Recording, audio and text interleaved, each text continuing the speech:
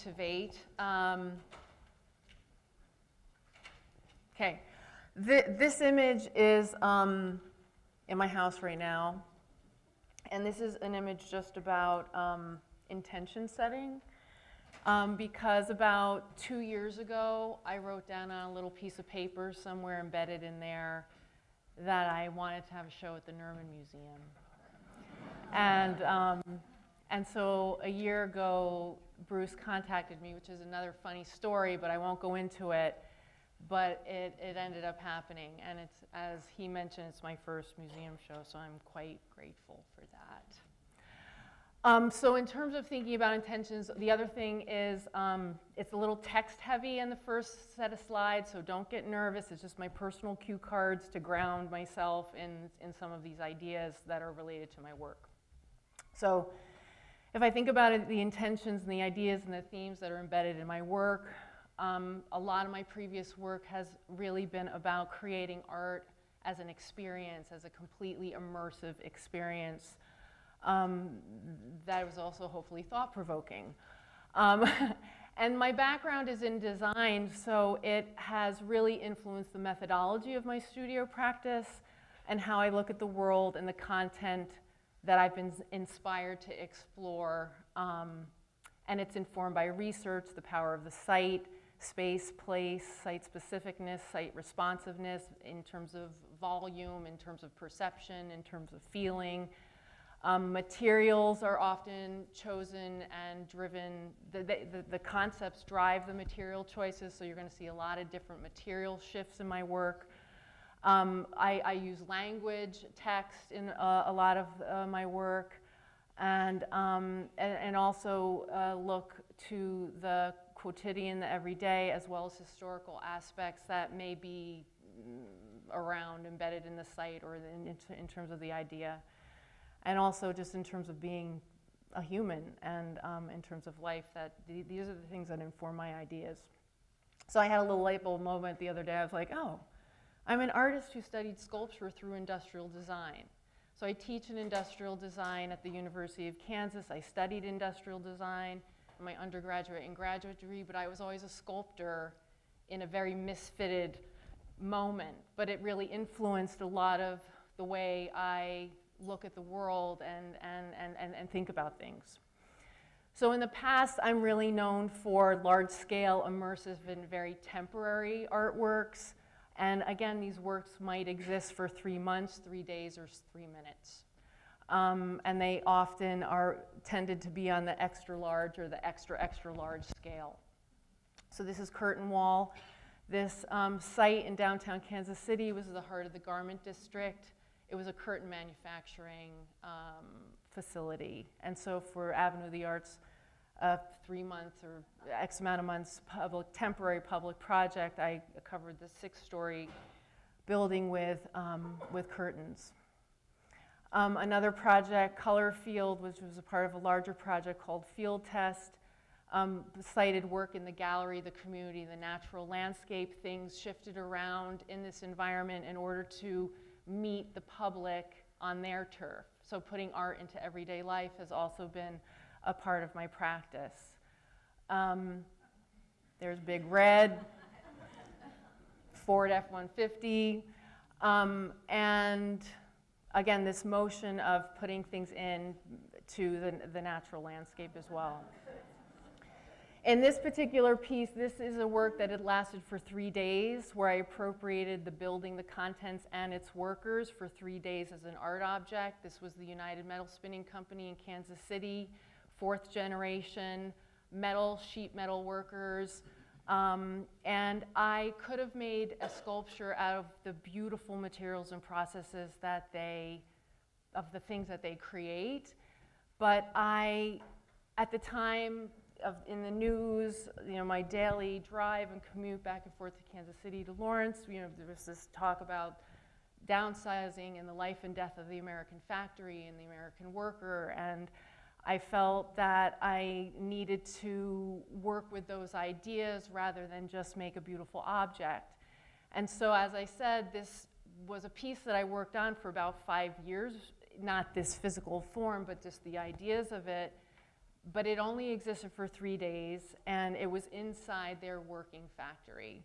So this is a 80-foot table, 5,000 worker name tags. I deal with text and taxonomies, and researched hourly wages of workers from around the world. And so there's a narrative that runs throughout that table, and that throughout the 3 days, they were making bowls out of spun metal to be added to the table.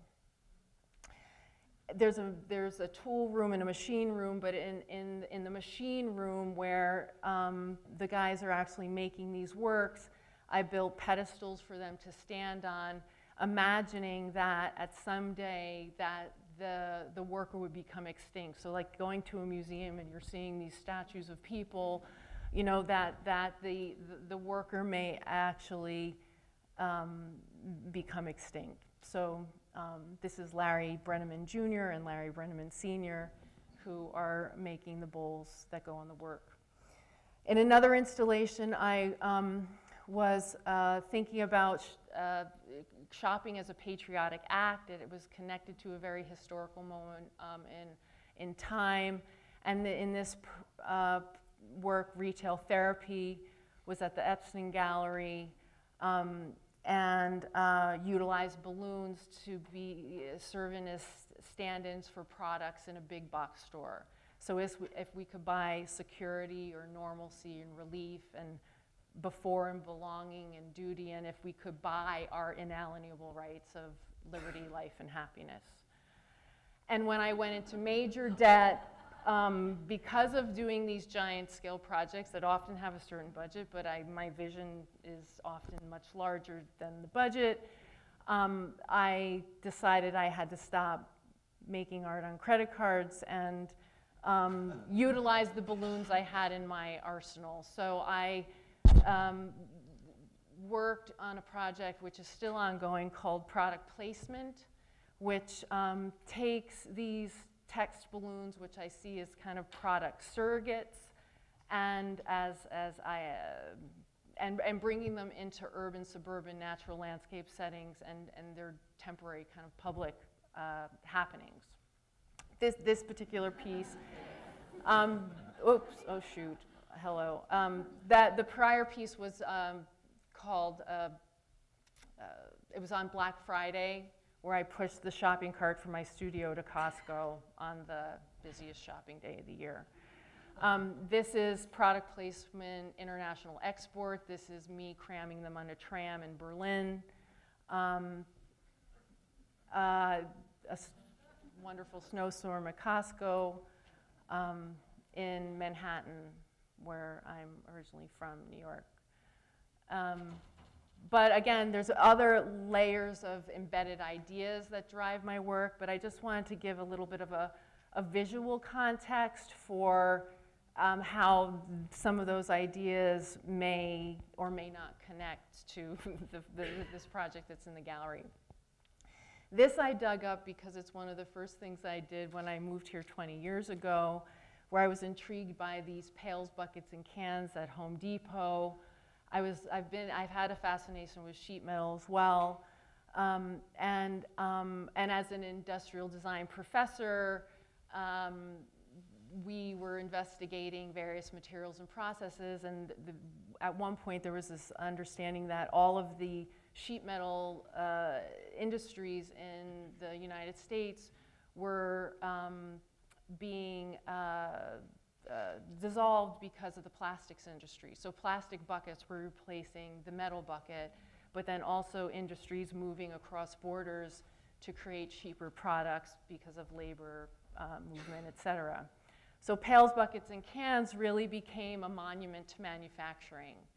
And I went up to Winona, I looked on the label, where are these made? Winona, Minnesota, research, make telephone calls, trek up there, bring photos, video, and I was able to spend time in the factory there, taking photos and video of the workers. There's some other video pieces of a man making the same pail over and over and over and over and over again. But these are transfer images of some of the workers from past and present, because the galvanization has existed for over 100 years. So this leads me to Universal Boxes, the project that you see here in the Kansas Focus Gallery. And that's me. So that's me, but that's also you, in a way. And so when I'm thinking about the box, I'm thinking about it on a number of levels. And I put this in because I feel like the work here now is maybe some of the most personal work that I've done. And it's personal in the sense that the titles matter in this regard. A lot of my projects have had various names like Curtain Wall, Retail Therapy, United Divided, et cetera, et cetera. So, and it's probably the first time I've made individual discrete objects which then create an art experience in and of its own. So you and me and you, the window, the well, the road, purgatory, say yes, look up. These are all places I've spent a lot of time in personally. And in thinking about the physical box as a physical thing, an emotional thing, a psychological thing, it's designed to hold, to hide, protect all the useless and useful contents of our lives, and thinking about human compartmentalization. So there's lots of layers of thought that I've just been thinking about as I've been making this work. And the work is really inspired by a place, which is the Lawrence Paper Company in Lawrence, Kansas. It's a 130-year-old family-run business that makes corrugated cardboard as well as packaging products. And I have had a 20-year relationship with them due to I teach a class called Materials and Processes, so I'm always looking to give my students eyewitness experiences of, how things are made, in this world. And in my perusal of a packaging design book, I came across a chapter that was about regular boxes or universal boxes. And so I became interested in these kind of archetypal, universal, very standard forms in order to begin to build my work. And then the other personal layer of this is that each one of the pieces has a dimensional feature of my height. So I'm trying to give myself rules in this game as I'm collaborating with this company. And going back to the little nested doll of thinking about the box within the box within the box. And so that leads me to the pieces downstairs. And back to the factory. I mean, I could give an hour lecture just on the magnificence of this place because I find it fascinating. And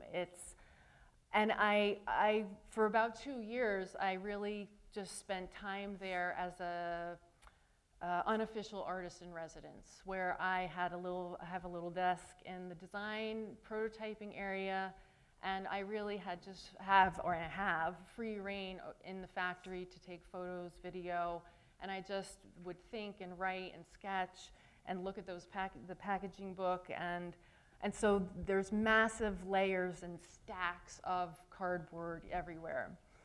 But because people don't believe me that those things actually turn into boxes there, I wanted to show you an example of just of a box that I have in my studio that when it starts to unfold volumetrically, its life starts here in the flat form.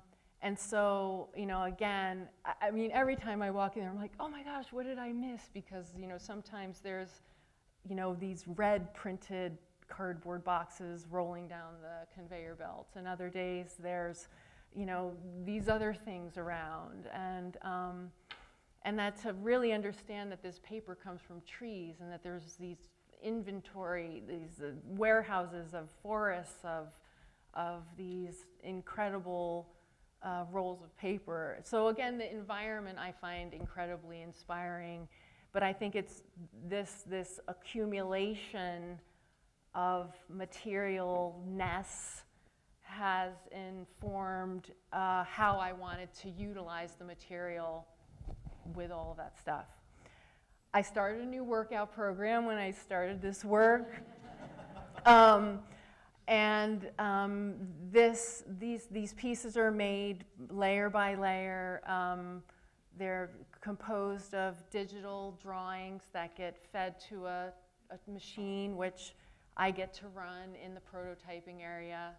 And we cut out each individual sheet. And they get aligned and glued, and it takes a considerable amount of time and kind of a dance to get them together. And then this is what it ended up to be. So I've been working horizontally for so long for me to be able to see them vertically in the gallery has been just such an amazing treat. And I have a funny story about that very first big one that you saw, which was this, and you might not be able to see it, but there's a color break here, and this was the first and the largest piece that I was making. And in terms of the mathematical rules I was giving myself, I was taking an inch and dividing it into increments of 1/8 inch or 1/4 inch and 1/2 inch, and this was the 1/8 inch 86A. You know, I had these numbers for them, but it has a color break in it, and I was going to reject it because I couldn't live with that in my minimalist, purist state of being.